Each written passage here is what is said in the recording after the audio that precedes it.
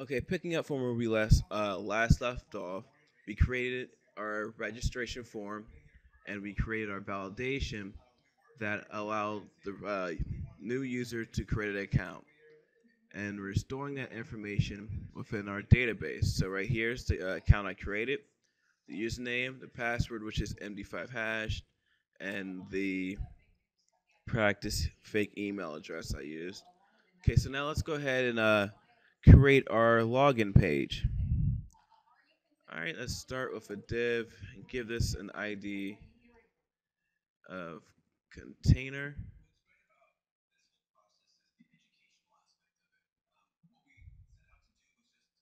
All right, so we can let's put an H1 tag and have it say login, please.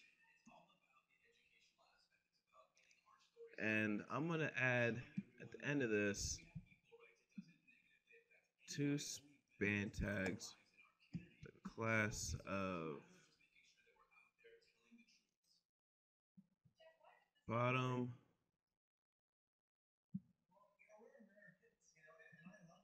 corner, and I'll just call it bottom corner one. Put nothing in between the span tags, and then we're gonna do one more and call it bottom corner two. Okay. All right, and we're gonna close H1 tag. I'll come back to these in a minute when we start working with our stylings. But let's go ahead and continue with creating the form. So we need a form.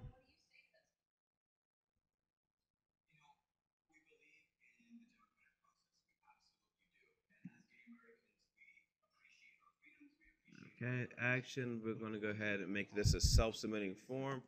So we can do this with PHP echo server PHP self. Okay. And with most login forms, since you're not wanting to pass information through the URL, we're going to do method equals post. Okay. All right, and let's go ahead and create a div with. Okay, let's do a label. Do this label for username. I'm gonna do username.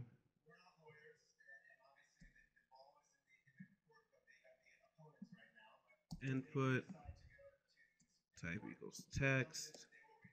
Name is going to be username. And I'm not going to use any JavaScript, so I'm not going to bother with an ID to. So I'm not going to use it, even though it's still a good practice to assign an ID to your input forms fields. I'm not going to do it for this in this case. Do another div.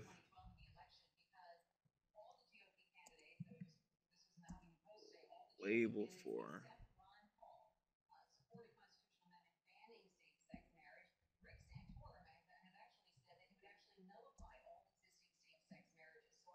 okay, input type password name password. Actually, you know what? Since we use our label for and the p word that way, we're gonna do the same thing.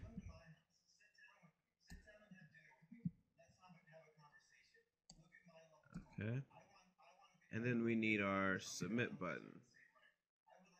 We're gonna use just button type equals submit name submit, and we can go ahead and click.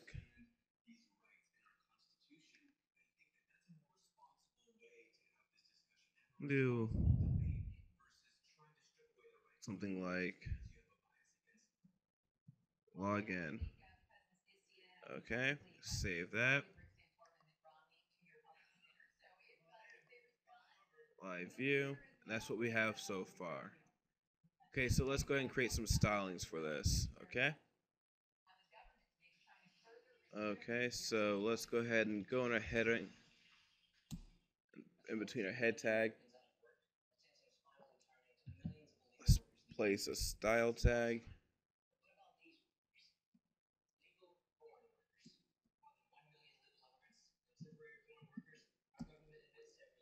Let's give this a background.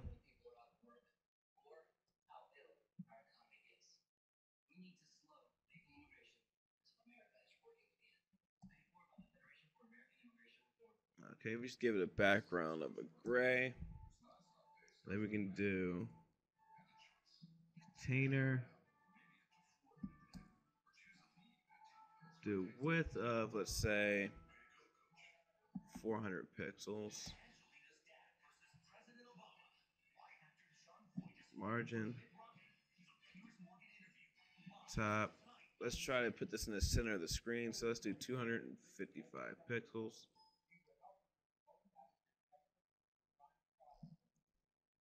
Okay, we're going to do a background. White. Let's save that. And let's go into live view.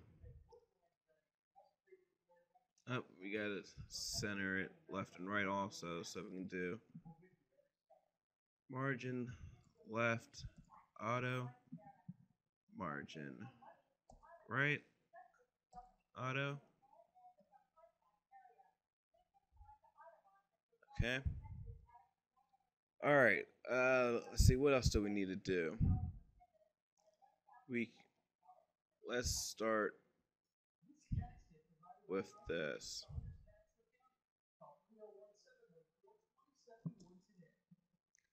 Let's start with this. The H1 tag. We can do margin left minus 10 pixels. Margin right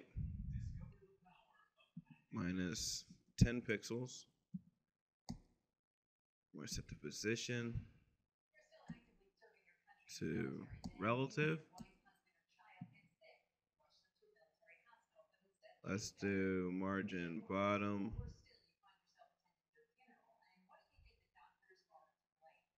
Actually, you know what? I'm going to leave that there for now.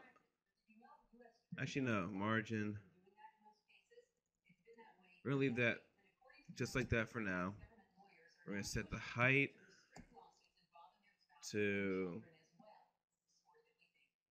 60 pixels. Set the line height 60 pixels. Okay, we're setting it to 60 pixels. All right, and let's set a background color to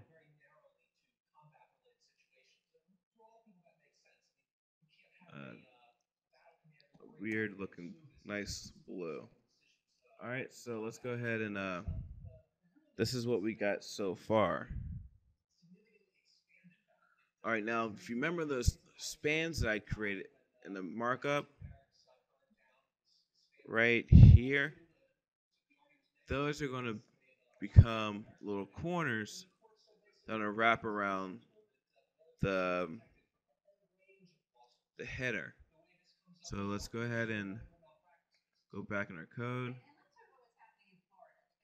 And this is supposed to be 0. Text align center so that the text is always going to be centered. And let's go ahead and make the corners. So we can do class up.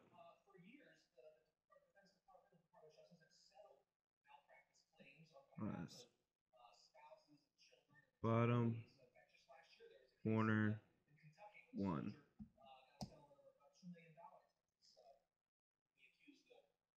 Okay, and then let's go ahead and first set the position to absolute. Left, this is going to be the left side 0. Top, 100%. Okay, I'm going to set the height.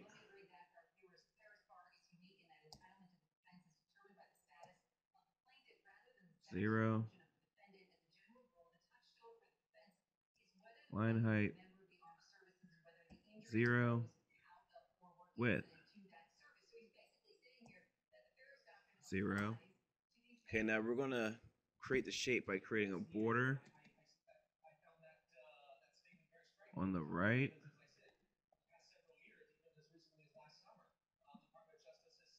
We're going to do this 10 pixels, solid.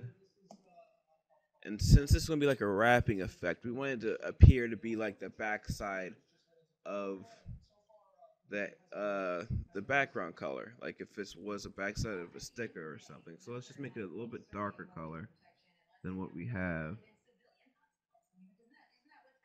And go.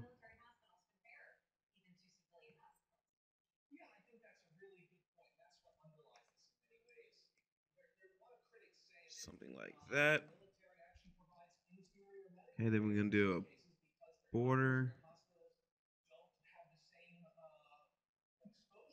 bottom, 10 pixels, solid, transparent.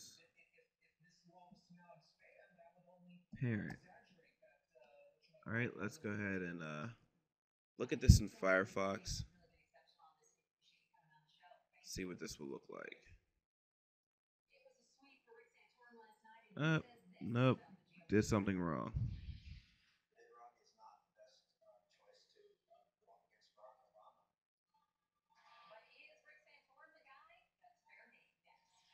Hmm. Okay, let's look over the code.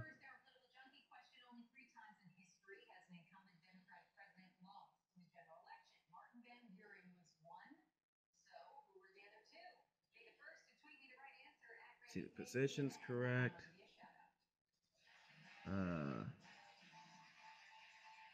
That looks right. Oh, found the problem. That needs to be an X. Save that. Refresh. There we go. All right, so we're going to do the exact same thing for this side. So to do it for the right, let's just go ahead and copy and paste. Just change that to a 2. Change this to left. Change this to right. And I want to change this to 40 and 40. I think it looks nicer. Okay, let's see, we got a problem.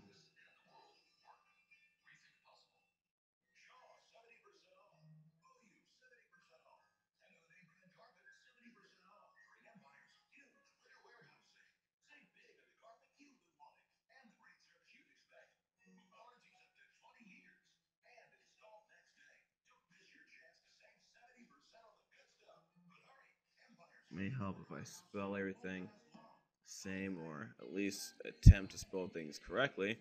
But all right. So we got that. Let's add a little bit more stylings to this. We can do to the container. We can do padding. Let's get a padding on the top, 10 pixels. Padding at the bottom, 10 pixels.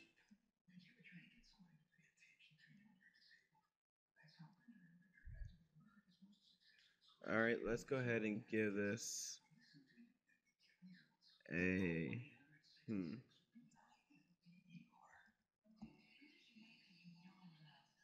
border 1 pixel solid. We give it a lighter gray, and then let's do a border radius 4 pixels.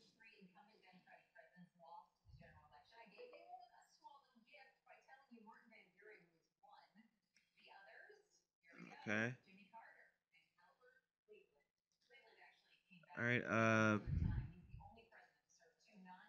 Now let's go ahead and style the actual form. So we can do something like this. Form div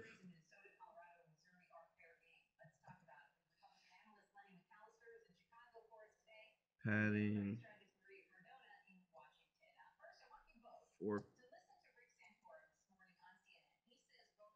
Let's do left. Do padding left of 10 pixels.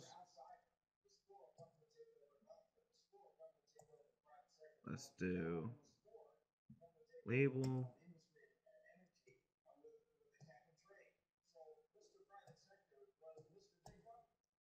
Okay. Display block. And so now it should look more like that. Okay.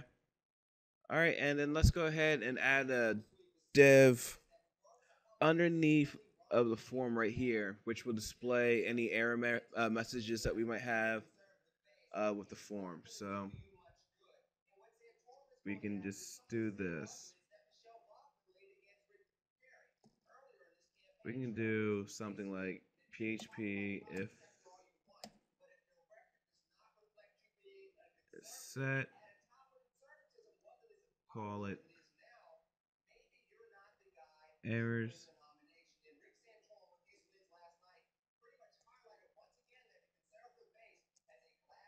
Okay. I'm gonna do end if here, and we can do a div ID errors.